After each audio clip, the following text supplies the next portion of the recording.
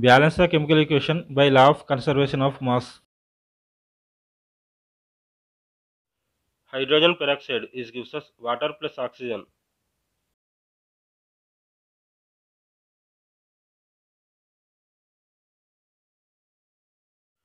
In this equation, the reactant is hydrogen peroxide and the products are water and oxygen.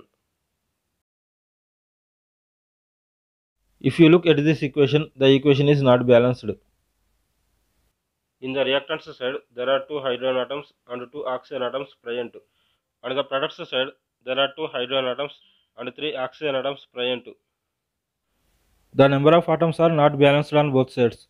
To balance the chemical equation, we need to make use of coefficients.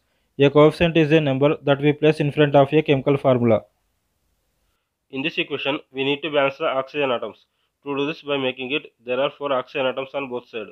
To do this, we need to put a coefficient of 2 in front of H2O and we need to put a coefficient of 2 in front of H2O2.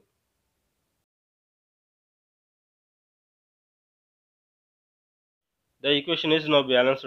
There are 4 hydrogen atoms and 4 oxygen atoms on both sides.